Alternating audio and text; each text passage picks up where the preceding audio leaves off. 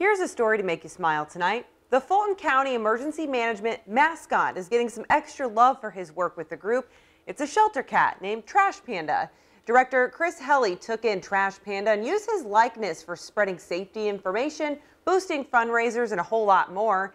The kitten was featured in dozens of memes declaring his love for Fruity Pebbles cereal. Well, it looks like someone at Post Consumer Brands caught on to the trend, sending the Fulton County family a custom Trash Panda Fruity Pebbles cereal box, just like you saw there, and lots of other goodies.